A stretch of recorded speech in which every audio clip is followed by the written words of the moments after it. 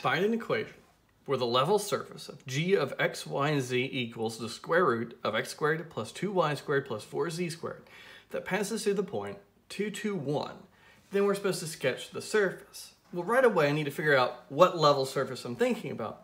Level surfaces are surfaces in the domain of a function on 3 variables on which we take on a constant value. Well, if I'm going to go through the point 2, 2, 1, then I need to find out what value of the function happens at 2, 2, 1.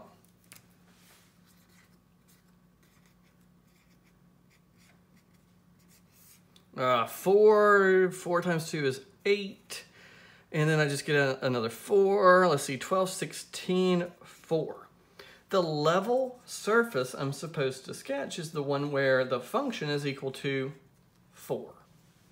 So we get 4 equals the square root of x squared plus 2y squared plus 4z squared. I square both sides.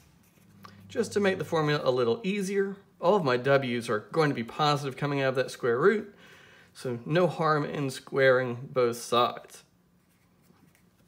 If I divide all of the terms by 16,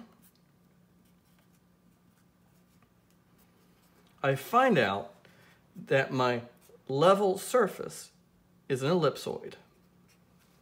So I'm just going to sketch an ellipsoid. We'll see how successfully I do it. I usually like to draw whatever I'm drawing first and then put in the axes, but since I need a scale here, right, because I can identify the lengths of the respective axes, I'm going to try to put my axes in first and even indicate a scale before I start my graph. I didn't practice this before the video, so we're just going to see how this goes this time. And whether it's good or not, we're just going to let it work, because we all know what an ellipsoid looks like, being one of the quadric surfaces we met way back in chapter 12. All right, so in the x direction, I need to go that way 4 and that way 4. If I thought about an ellipse, right, let z equals 0, the ellipse in the xy plane, then I have a major axis that would have a length of 8. And a minor axis that would have a length of 4 times the square root of 2.